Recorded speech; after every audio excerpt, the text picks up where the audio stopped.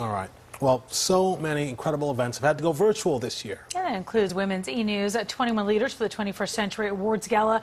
This has been around for 2 decades. It's headed up by Sokol.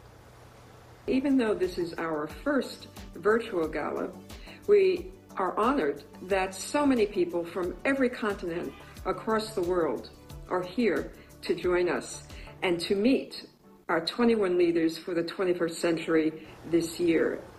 Yeah, among the honorees, our very own Tamsin Fidel, along with some other incredible women. Yeah, Women's eNews is great. Reports the stories of women and girls to create a more equitable world. And again, they've been around for 2 decades doing some great work out there. So yeah, pretty cool.